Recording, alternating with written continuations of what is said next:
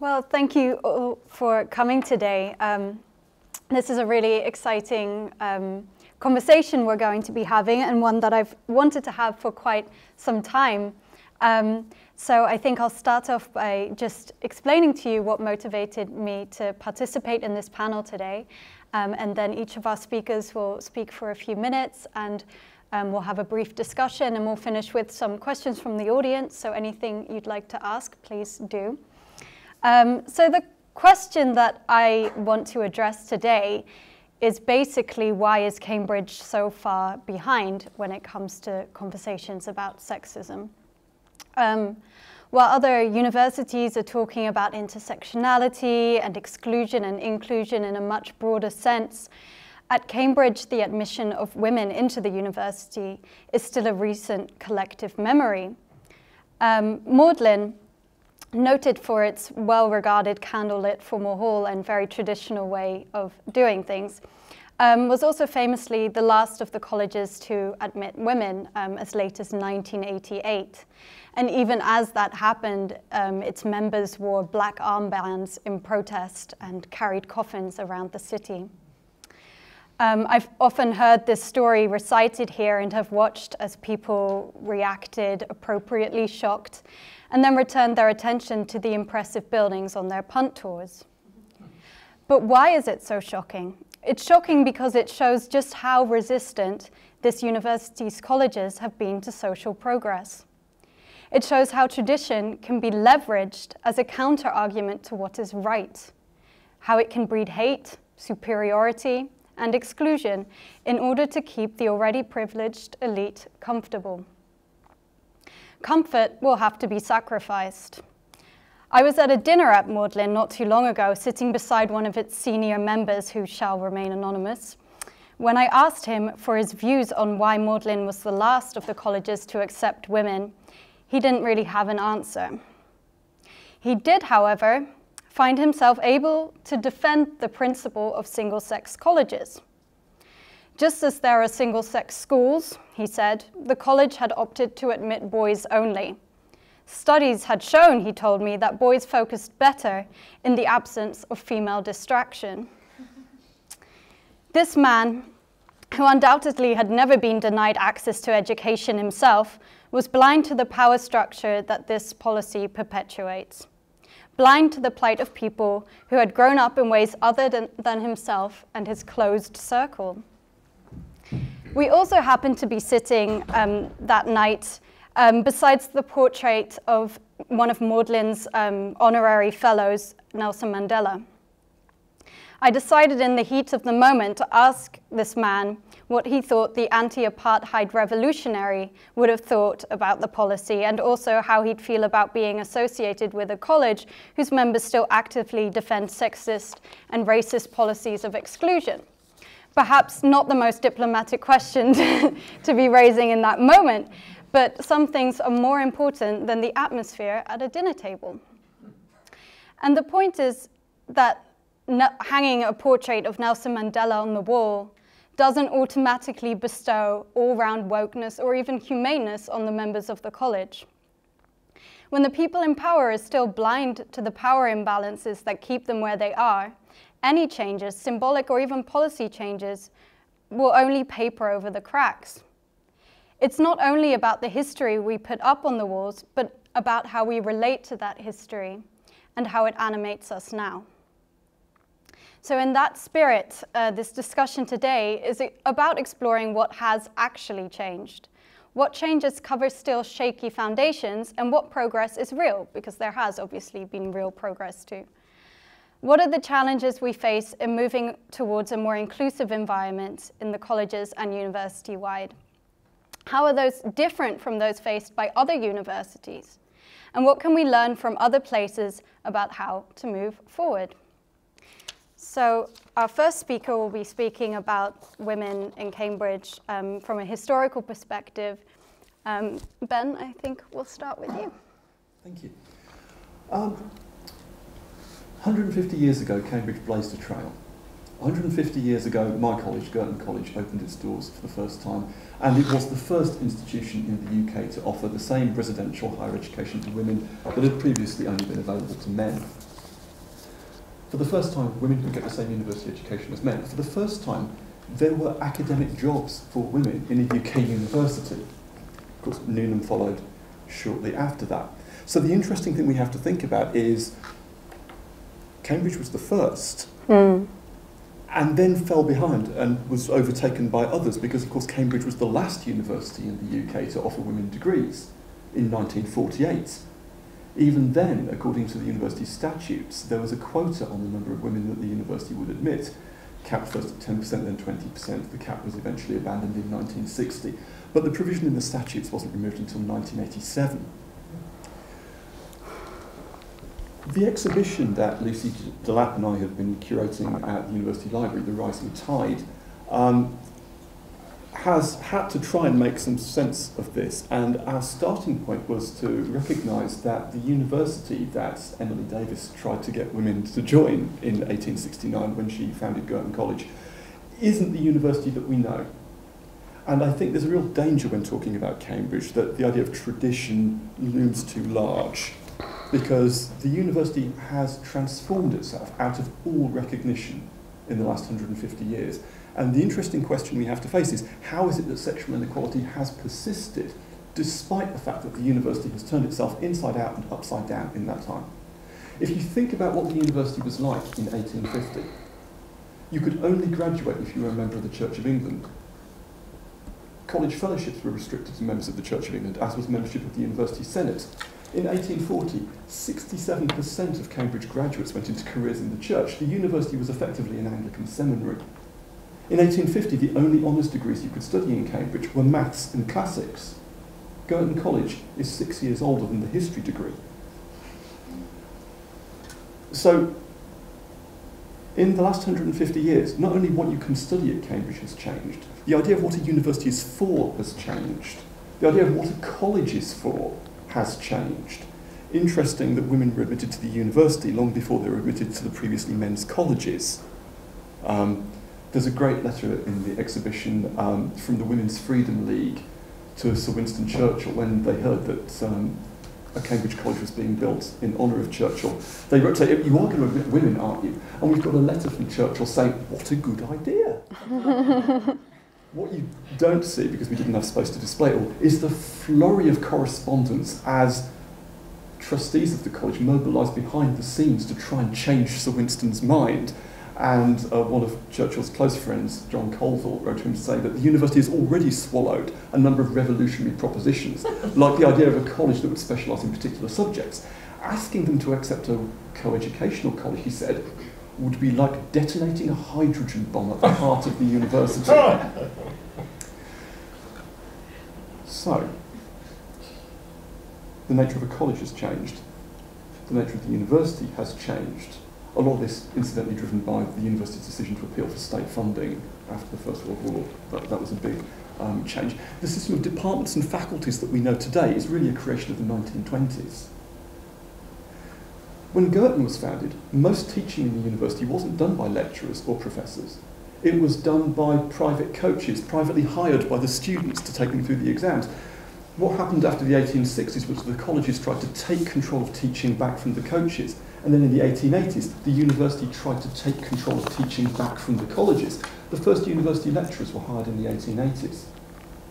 So all of a sudden, you have a new career path, a new professional academic career. Cambridge didn't start offering PhDs until 1919, remember? So the professionalisation of academia is actually quite a recent phenomenon. And every time one of these changes took place, new decisions had to be made about who would be included, who would be excluded. So I think we need to move away from the idea that the university has always been a kind of solid, unchanging patriarchal monolith with women hammering on the doors, being refused entry. The university is a really protean creature. It's changed shape repeatedly. And every time one of these transformations has taken place, patterns of inclusion and exclusion have been redrawn. And that's the story that we've tried to tell in the exhibition. The hopeful thing, I hope, is that institutions can change. Institutions have changed. Institutions change enormously. The central analytical problem is how is it that despite these changes, sexual inequality has persisted. And with that, I think I'm straying over my time, so I should probably wind up. Thank you very much for that. So we'll move swiftly on to Sarah, who is going to speak, I believe, about changing trends in perceptions of gender and reproduction. Right, okay, well, thank you for those beautiful opening comments that really set out a set of paradoxes for us to consider. It kind of fits with what I'd like to say. As a relatively recent member of the University of Cambridge, I came here in 2011, and I came at quite a senior level. I confess when I first came here, having taught at, I don't know, 4 or 5 other universities, you know, I did see a lot of the same patterns of sexism that I'd seen at other places, but I did have to get a notebook to start writing down some of the things that happened in meetings, because I couldn't quite believe the number of times that I would suggest something and, you know, until a man said it, it wouldn't be taken seriously.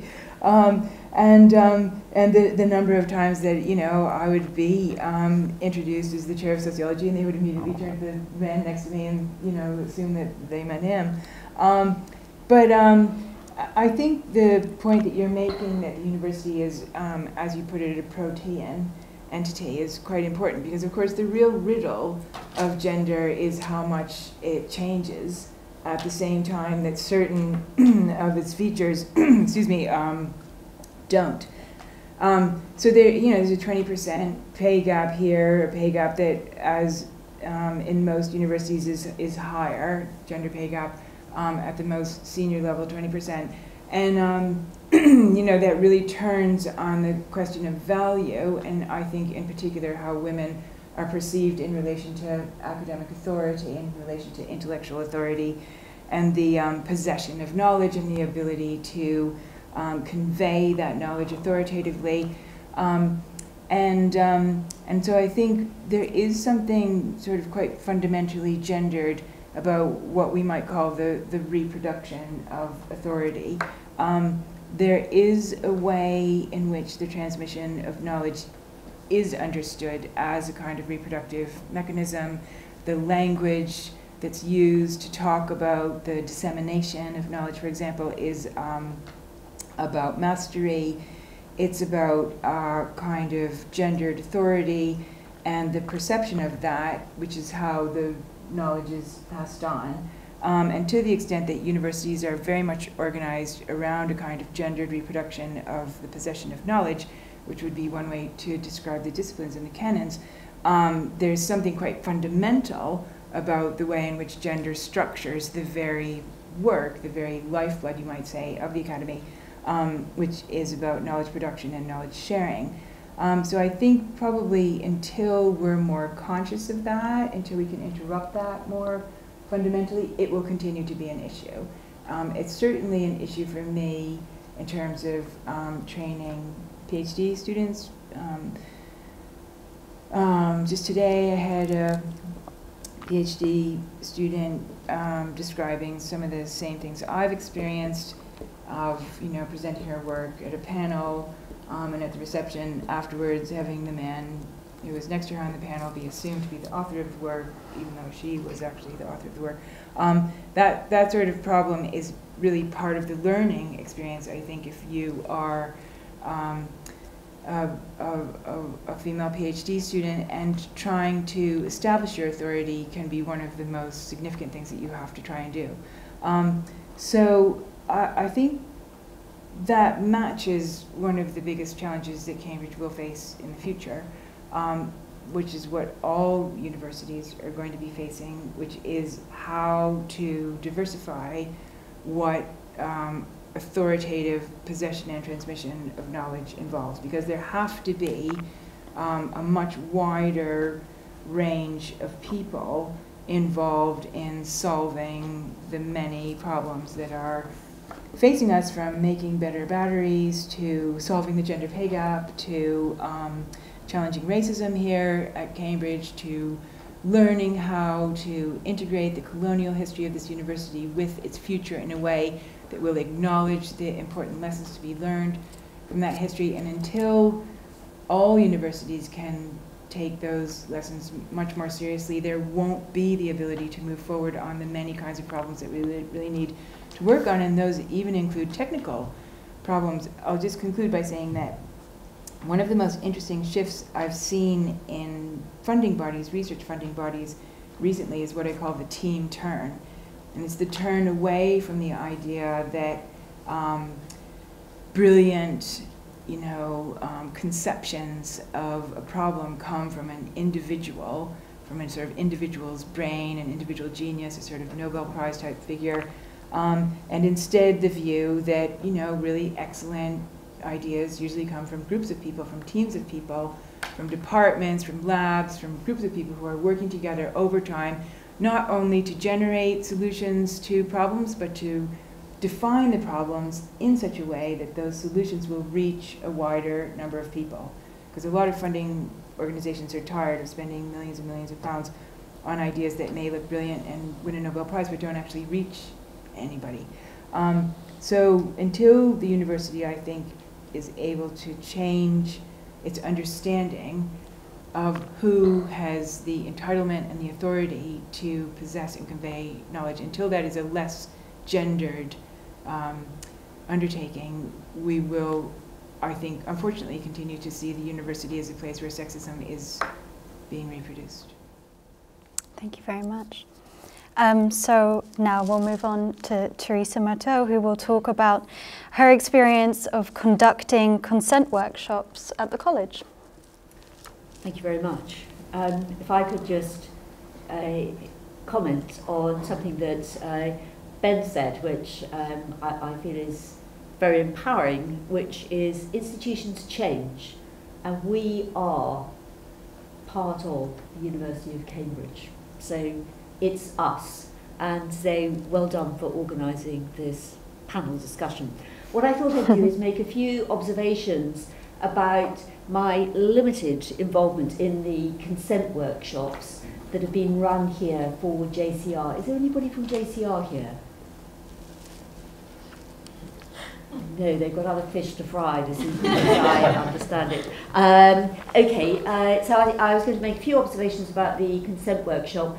I was then going to make a few observations about women in Cambridge, thinking about staff and fellows and academics, putting that into a sort of slightly broader societal context on some of the issues that have already been touched on, and end with a question which I think has already been bubbling up. What can we do to ensure that the change that's already happened can happen much more rapidly, so we achieve a university that's fit for the 21st century and the values that I suspect all of us in this room hold dear in terms of diversity and equality and respect. So the consent workshops, I'm not an historian of these, but what I was able to retrieve was newspaper articles in The Independent and The Guardian in 2014 describing how new undergraduates at Oxford and Cambridge were going to take part in what have been called consent workshops, following a number of surveys that have been conducted, some by the universities themselves and some by the NUS, reporting high rates of unwarranted sexual behaviour, including assaults in the student population.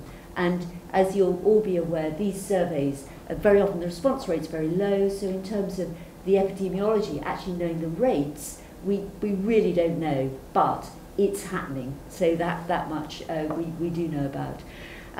So the idea was behind, or is behind these workshops, and I'll just talk about this through the lens of Christ.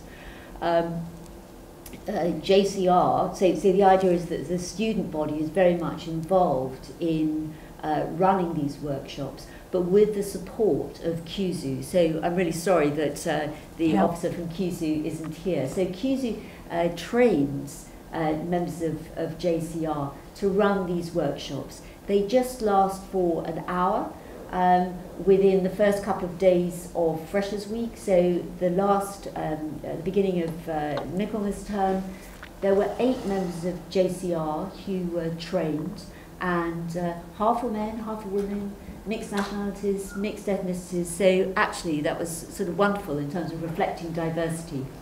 And my role is to represent and underscore how much SCR it really places a huge value on these workshops. They're called consent workshops, but I think it's part of a broader agenda of respect. And so that's part of my role when I just talk at the introduction of the workshop, to remind students that while they might be talking about consent in the context of sexual relationships, actually it is important to think about this in terms of respect in one's academic work as well as social relationships. It's how to listen and respect diversity of views, which is absolutely essential in all walks of life. So in the last round of the consent workshops, I meet with the JCR officers after they've had their training from QC. We then have a good discussion in terms of what the goals are that they want to get out of the consent workshop. In fact, all they have is 45 minutes, so those 8 work in pairs with a quarter of the freshers each. We talked for 5 minutes at the beginning just to set the context, and I then debriefed the JCR members afterwards. And actually, it's incredibly powerful, and the JCR officers who are involved in it do a brilliant job in what I would say is starting a conversation. That's all it's doing. Well, not all that it's doing, but that's a very important thing to be doing. It feels like it's important, and it's a positive initiative to prevent the high rates of harassment and sexual misconduct within the university.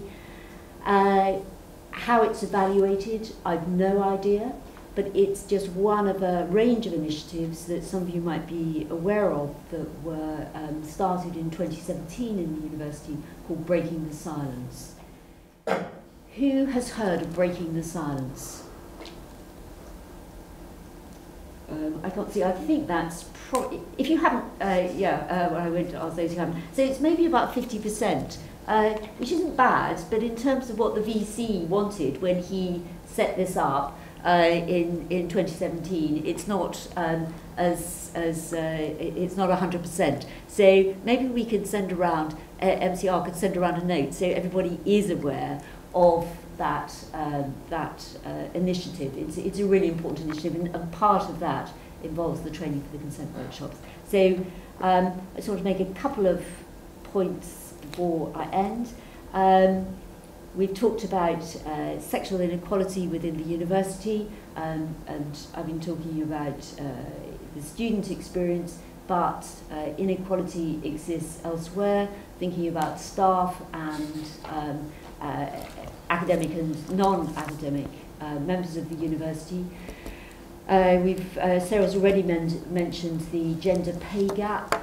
The last figures show it as being 20%. So the important thing to realise there is that's lumping together everybody who's employed, and it largely reflects the fact that there are more men in the senior, more highly paid grades than there are with more women being at the lower pay grades. But within each of the grades, there's still a gap in the pay.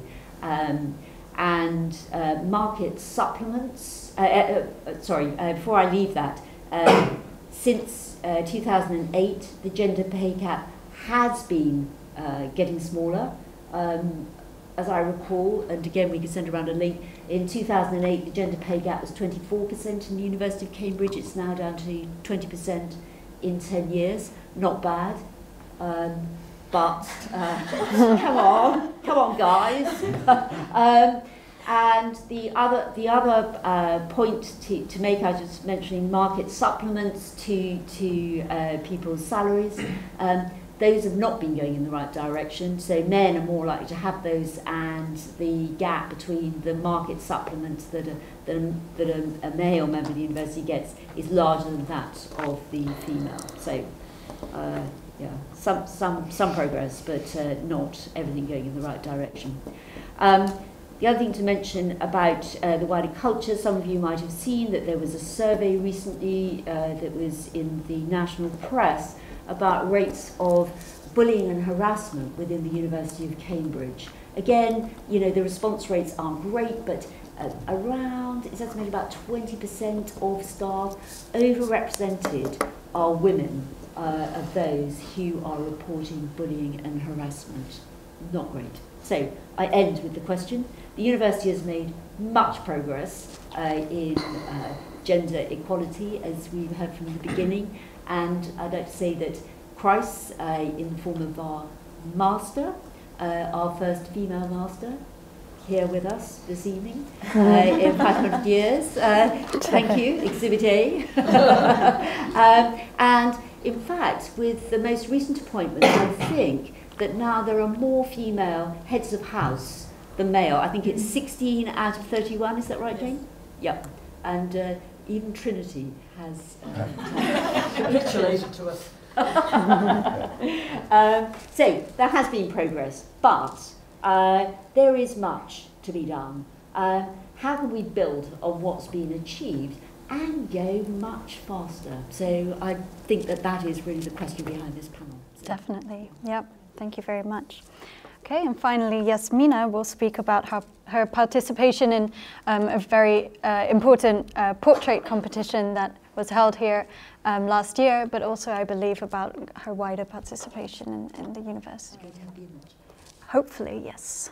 Okay, so I guess I've been asked to be on the panel to try to present the positive changes that have been happening at Cambridge. I also want to start by saying that the biggest positive change and the real initiative that started this conversation about the representation of women at Cambridge and especially at Christ was Professor Carrie Wout, who is unable to be here with us today. So I'm going to try to also speak about the initiative itself. And so the Lady Margaret portrait competition was held last year to sort of mark 40 years of Women at Christ. And I was actually really excited to be at the college while that year was happening, because I also had the chance to participate later in the summer in the 40-year alumni celebration. But the point of the portrait competition was to sort of challenge the sort of overwhelmingly male representations and especially the dining halls and the spaces of the college. And so Carrie's idea was to open up a competition to the student body to create modern or new representations of Lady Margaret Beaufort, who is the foundress and the patron of the college. And I think in many ways what you were talking about, which is the idea of intersectionality, was sort of what drove my my entry, and the fact that they selected it even though the other entry was, in terms of artistic prowess, I think much higher standard than mine. This beautiful portrait that Emil painted. I think that the reason that mine was also selected was that it was making a comment beyond simply the representation of just women. And so I just happened to have these amazing friends in the college, and I was thinking about also my own kind of position within this college, because it was very close to when I first had joined Christ, and I was feeling that Cambridge in general was so different from the background that I'm from. And so in a way this was an attempt to also find my own place within this like very diverse international student body.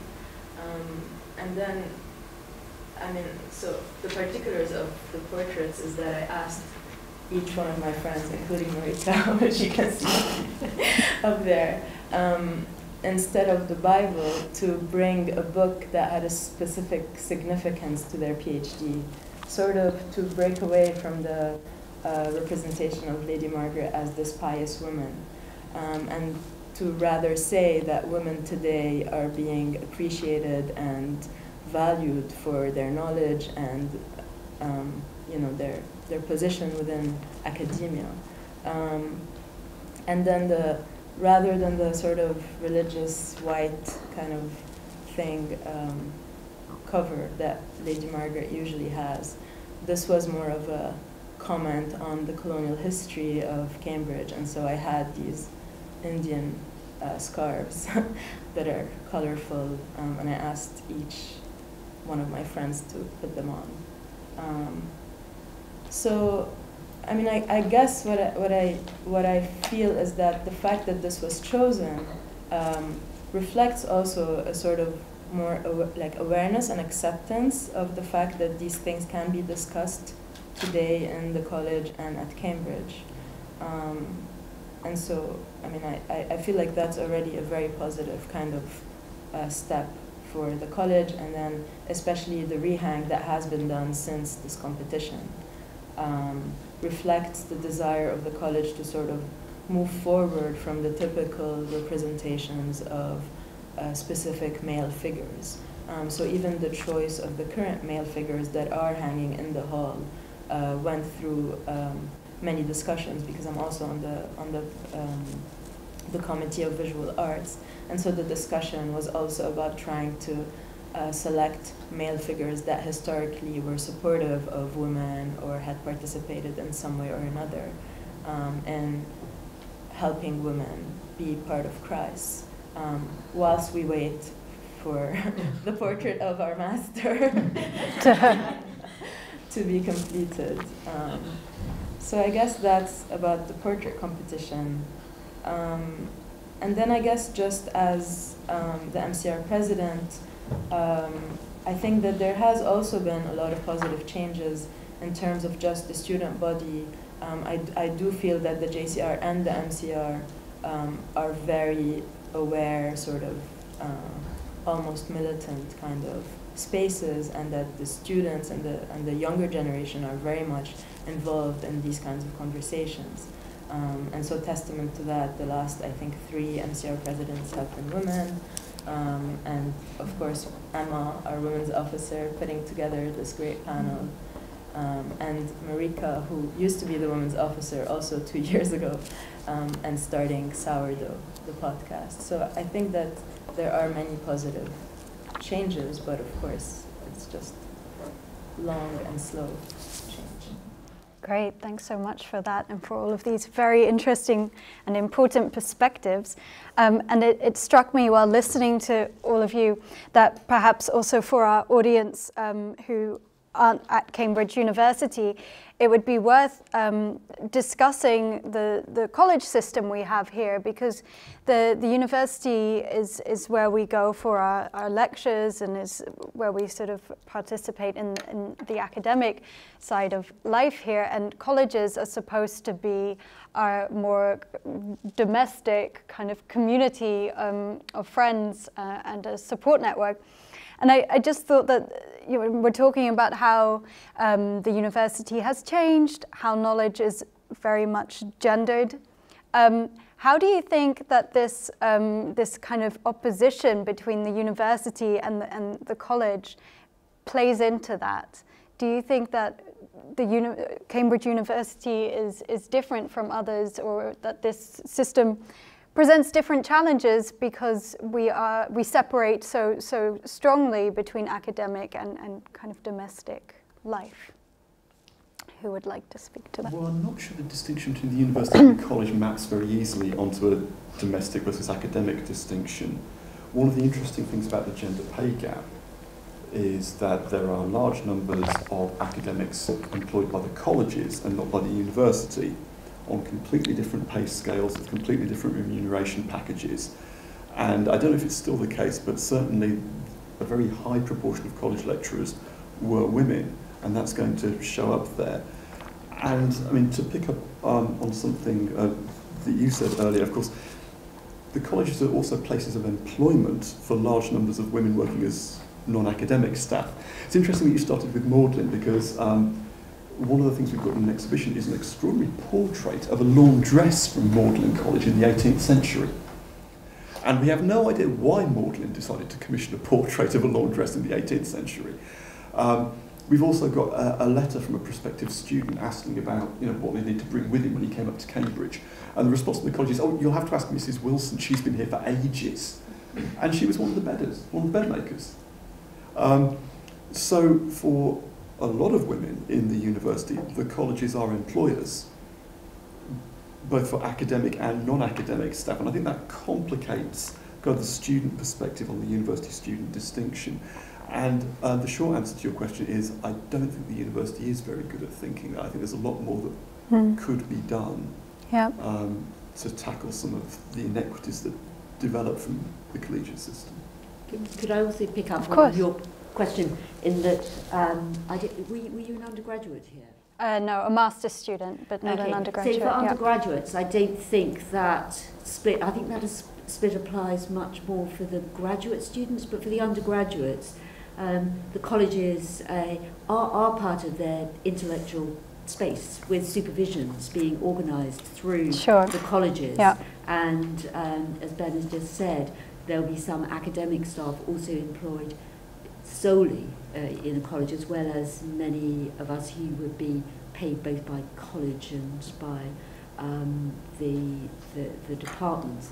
I think one way, just thinking about sexual harassment and misconduct, one of the reasons that Cambridge and Oxford were the first to set up these consent workshops is because the fact that students live in these relatively small communities has, and also who tend to be the dominant students, that it becomes very difficult for some students where there has been a serious violation to suddenly find yourself in very close proximity to that person by being in the same college. And that is recognised as something that it's not exclusive to Oxford and Cambridge, but it's one of the things that sort of can make it slightly difficult. I mean, Sarah, go ahead. I mean, for me, I think I understand what you're trying to say, because it seems, at least to someone coming in as an outsider, as a graduate student, not coming from such a background, especially not being British and not really understanding the dynamics of class, actually, that animate a place like Cambridge. The college seems to be different from the university because it's also much more resistant to change, because it has a certain tradition to preserve. And I think this notion that, yes, in the past the laundress were the only potentially females allowed in the college, but that's also then a question of class, right? It wasn't the elite women that were allowed. I mean, we even have that in this college, like Lady Margaret could only peep from her lodge into the spaces where female servants might have been allowed. So I think that also complicates the questions of who's allowed where, and historically and today, and how can the colleges be at the same kind of rate of moving forward as the university that doesn't necessarily have the same traditions that it's attached to. Completely, yes. Yeah. I mean, I think it's, again, we all know hospitality is very complicated when you want to make someone feel comfortable in your home, but it might be that what you think is really comfortable in your home isn't actually so comfortable for someone else, and they might not feel very comfortable at all. And I think not only Cambridge, but all universities, in fact, all the institutions have to get much better at asking, who isn't here and who feels comfortable here, and what's the relationship between the two. And that's an uncomfortable question. It can be a very uncomfortable question. It can actually catalyze a lot of anger and hostility to even suggest that some people might not feel comfortable here, or that there's a reason some people aren't here. Those, I think, are some of the biggest questions that everybody's wrestling with right now, as we look at the ways in which institutions have to become much more self-conscious of what they may unconsciously be doing to make some people feel very much at home, and other people feel very unwelcome. You know, it's confusing when terms like microaggression are used, because there's something fundamentally very disconcerting about entering into a room where you feel very uncomfortable. You might not even be able to say why exactly you feel very uncomfortable or unwelcome, but it could well be that you're uncomfortable for very good reasons, because you're actually not really supposed to be there, or you're not expected to be there, or you're not going to be recognized there, or you're not going to be welcome there.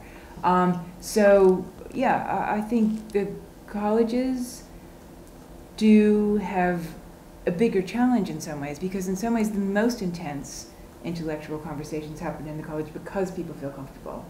But in other ways, certain things never happen in colleges because certain people would never feel comfortable being there. So yeah, it's a big challenge, but it's an exciting challenge. And it's an intellectual challenge. It's not just a kind of emotional or psychological challenge. It's a problem. It's a problem that needs solutions. And we're actually quite good at finding solutions here. It's one of the most protean aspects of Cambridge, that we have that intense vitality of liking difficult problems, or even my favorite, impossible problems. And so that's definitely the most hopeful thing, but there's no way the problem is going to be solved until the seriousness of the problem is really fully appreciated. So how do you think we could move in that direction? How do we convey the seriousness of this issue, and how do we connect these problems? You know, do people feel comfortable in the college? Do they feel comfortable at the university? How do we start to sort of have a discussion that crosses these lines? Can we open up to... Yes, sure, yeah. If anyone has any ideas, please feel free to raise your hand and someone will come and bring you a microphone. Yeah, over here.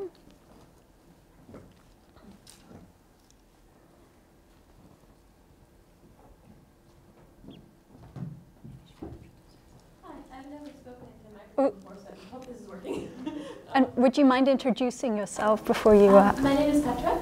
I'm a history of art MPhil student at Christ. And one thing that I think when you were talking about consent workshops, it really reminded me of a conversation I had with some boys who are I'm originally from Croatia, who are from Croatia as well. And I think there's a certain level of perhaps disconnect between a presumption of a certain cultural background when you're talking about these kinds of measures. Because the way that I know a lot of boys from Croatia and Serbia and this kind of region see a lot of the kind of discussions that we're having right now is as almost a kind of colonialism, where they will see them as cultural values that are not really their own, that are being imposed upon them. And I personally don't agree that, you know, female equality should be seen as a cultural value, but I think it's interesting that they perceive it that way. And also that they perceive it as a kind of traditionally not, as an institution which has not traditionally been very open to people from different backgrounds and women and all of these other groups that are now sort of ostensibly being prioritized. As they sort of see it as a turnaround where the people who are really used to be worst at it are now lecturing them at being best at it. So yeah, it's not really a question, it's more how you might deal with a situation like that. I mean, I'm sorry that there's no one from JCR. I did mention it was just extraordinary, the array of backgrounds that those individuals came from, and I didn't say anything about the content of the workshop, but it would be attempting to start those conversations, so it's not the nitty-gritty of consent for sexual starting sexual relationships, but it is being led by the students, and so if students want to raise that. But I think you're making a very important point that there is already a value system, and we've articulated one here. It's implicit, and not everybody shares that. In the very beautiful prize-winning portrait that Yasmina showed, the woman sitting at the front, Asya Islam, who used to be a fellow in this college, is reading Judith Butler's book. And Judith Butler gave a lecture here 3 years ago on exactly that topic, which she called Gender in Translation. And she talked about how even in France, where the word gender has a slightly complicated translation genre, the anglicized version of gender is itself used as a symbol of Anglo-colonialism. Le gender, means the expectation that, gender equality will be the measure of civility, whereas in France, of course, we needn't think that way because, we have Paris,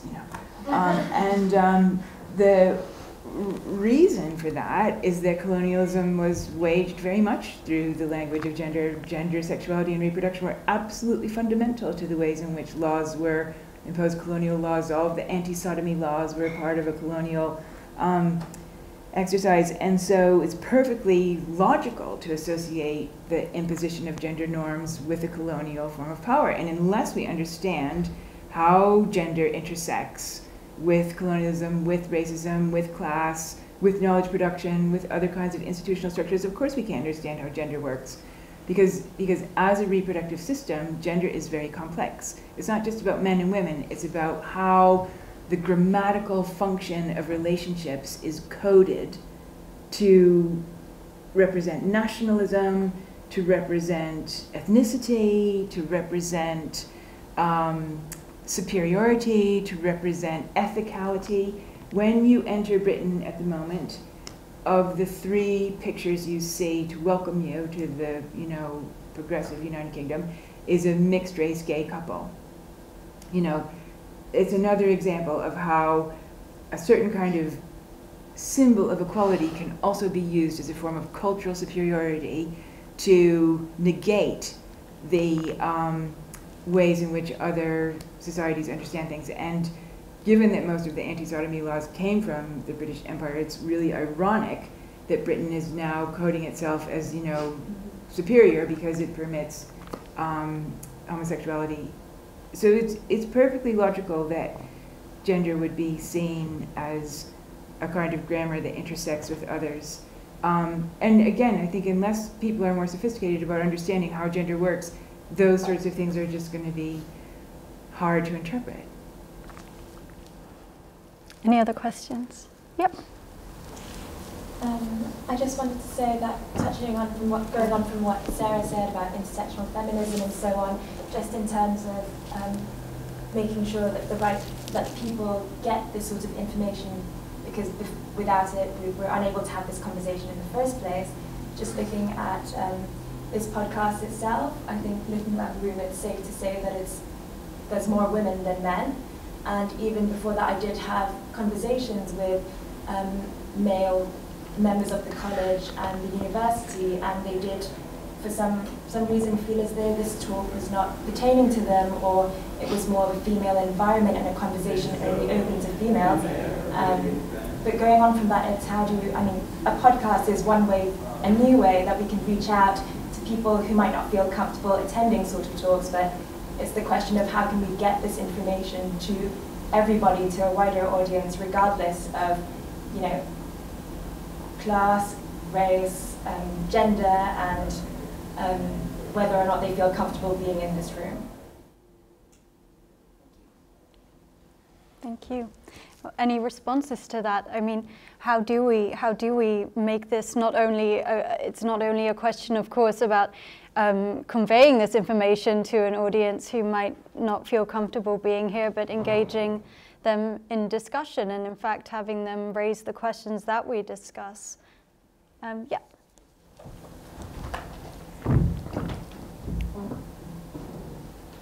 Hello, I'm Victoria Keane, and I'm an applicant for Temple at Cambridge, so fingers crossed. Thinking about how we get people to become invested, when they don't necessarily feel that it's their area of interest or it doesn't relate to them. And I think one of the things that can be quite powerful is getting groups of people together to look at the ways it impacts not just women, how it negatively impacts men.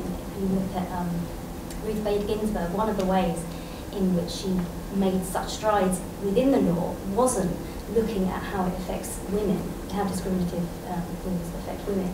She actually looked at how it impacted men, and then it kind of makes more people sit up and take notice and maybe invest the time in coming up with solutions to the problem. So I think that's something that can be done, and something we can do collaboratively to come up with some, whether it's literature or people on a podcast, looking at the economic, academic, all of the different ways, and socially how we will all progress if we all look at these issues.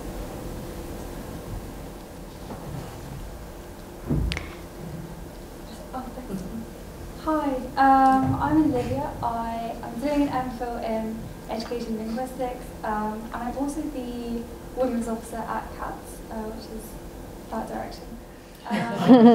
And yeah, so I started these equality discussion groups, and I was kind of reluctant at first because I was like, I don't know how they're going to go, I don't know if anyone's going to come. And they've kind of gained momentum. So yeah, so the purpose of me starting these was kind of to create, I want to say a safe space, because I feel like safe spaces are used for women exclusively. And only last week I had a conversation with a girl who was like, I can't believe you do this, like, that's crazy, like, you should be having kind of feminist groups with women. And I was like, but that doesn't make any sense, because if men are included in these discussions, then we can't make any progress, right? So, but having said that, some of the issues have become, I feel like they've, I don't know, it's difficult, because I want to create the space that men and women can talk about issues, like men can talk about the tampon tax and not feel awkward about it, and they can talk about consent and experiences of kind of equality and modern dating and stuff like that. Like those are some of the topics we've talked about, but to what extent are men really included in these conversations, right? Like, can a man, there was actually a guy a couple of weeks ago who tried to mansplain to a woman about statistics on, apparently women don't actually get period pains. It's actually it's just the Monday morning blues, and everyone gets it. But he was mansplaining to her in this conversation, but he didn't realise he was doing it. It was only when, after we kind of had a chat to him after some wine and said, like, and then he realised and he was mortified. So, stuff like that, I feel like that does make an impact. But yeah, my question was, to what end should men be included in these discussions, and is there anything we should just not let them? Otherwise, no progress can be made. They have to understand these issues. Yeah. Okay. Well, thanks very much for that. And I guess two very much related questions. So how do we involve men in these conversations, and how do we make a wider group of people realize that they have something at stake in these conversations? So what do we all think?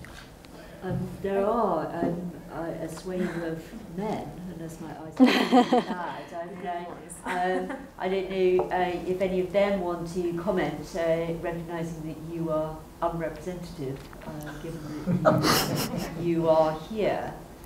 But if any of you, if that intervention sparked any thoughts in your heads. Otherwise, we could ask the man on the panel. I'll admit, my day job when I'm not co-curating exhibitions is I work principally on the history of masculinity. And I wrote a book about how and why an all-male parliament responded to demands for women's rights, and that's sort of why I was asked to curate the exhibition, because thinking about how male-dominated institutions respond to demands for sexual equality is something that I've done a lot on. So I have quite a lot invested in that. In several senses. I do think understanding the history matters.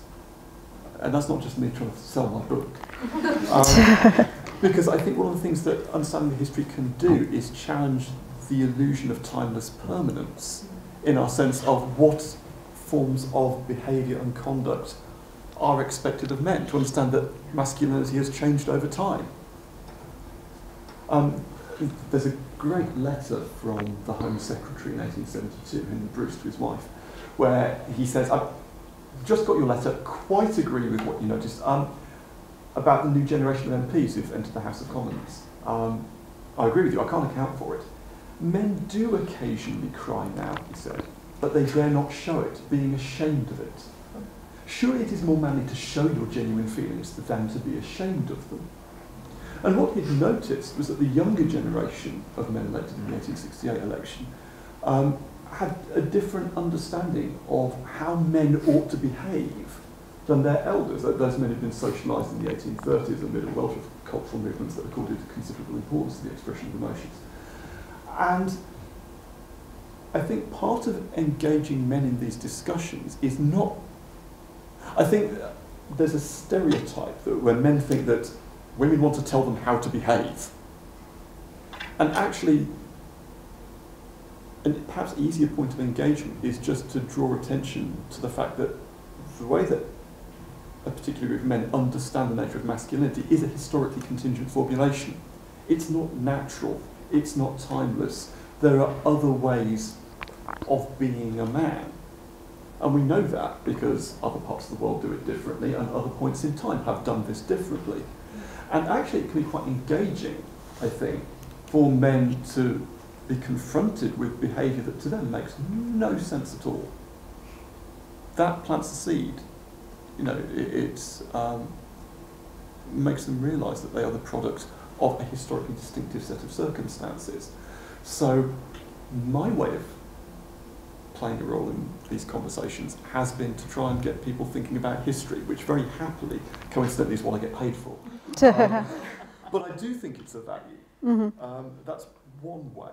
Okay. And I would hope that that's something that, I mean, I keep talking about the exhibition because that's why I was invited here, but I hope that's one thing we've done, because the opposition to giving women degrees, for instance, in 1920 and 1921, didn't come from the academic staff.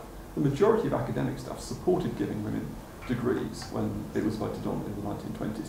The opposition came from the male undergraduates, and above all from the former students, the MAs, because they're the ones who had the vote.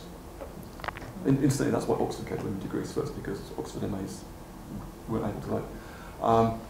You know, these men who had a very strong sense that, you know, a college was a space for the cultivation of particular kinds of masculinity. So by all means educate women, but why do you have to educate them here? And the alternative put in December 1920 to giving women degrees was to create a separate university for women. Because educating women is fine, but what was at stake here was a particular form of elite masculinity, and Cambridge colleges were institutions for creating that. So one way of perhaps challenging whatever residual traces of that sentiment remains is to point out that masculinity is a fluid historical construct. Okay. I'm sorry, I went on too far. So the history, that's one, oh yeah, thank you. One response. Any other suggestions? Maybe from the audience?